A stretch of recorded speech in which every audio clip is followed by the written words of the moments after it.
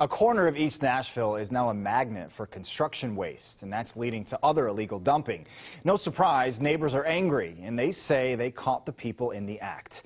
One woman grabbed her camera and then called our Andy Cordan.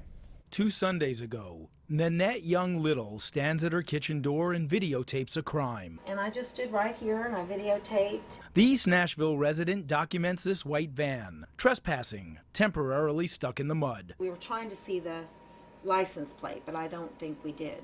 You can just make out 3 men who get out of the vehicle and illegally dump trash, even a scaffolding. The pile of old nuts and bolts. Weeks earlier, Nanette documents a bigger problem on the same property at the corner of Eastland and Rosebank. We have this abandoned house.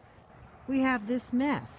Nanette says this has been here for months. Residents have had enough. It is bad for property values, and it's dangerous. And it also sends out a message to whoever might be visiting that we're just a bunch of slobs. Whoever's doing this dumping should, first of all, be very ashamed. Now, they don't know who's dumped all this, but Metro Codes has identified the property owner, and they say that they have till next month to get all of this cleaned up. In East Nashville, Andy Cordan, Nashville's News 2. Well, here you go. The director of Metro Codes tells News 2 that property owner was cited January 21st. They had until this past Tuesday to get that site cleaned, but the property owner requested an extension. Of course, we'll keep you posted.